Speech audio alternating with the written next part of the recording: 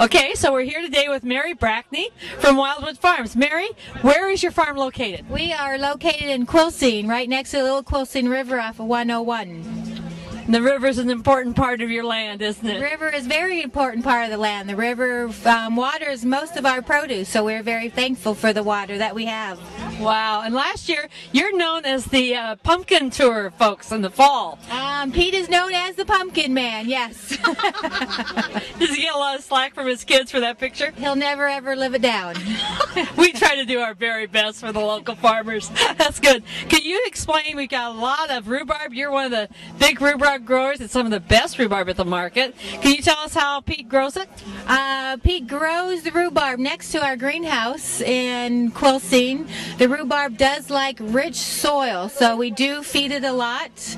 We clean out the chicken coop every fall, and we do feed it with the old chicken manure and horse manure. Rhubarb is a very, very heavy eater, so you do have to feed your rhubarb if you're going to get the big red juicy stalks. And do you put a lot of fertilizer on it in the spring or in the fall? Always on the fall. Always in the fall and early spring, before it even comes back up to the surface of the ground. Wow. And then your big contribution, I was so glad last week when you had your jams here, because I was just about out of the pear jam. So tell me about your jams. The jams, I will make about 17 different flavors. I do make the jams off of the fruit that comes from the farm. Today we do have the strawberry jam, strawberry rhubarb, blueberry, grape, Asian pear, raspberry.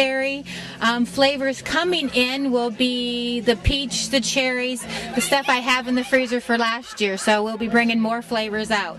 That's great. Mary, what do you enjoy about the farmer's market as a farmer? What do I enjoy about the farmer's market is sharing all the good food from the farm to the people that enjoy it.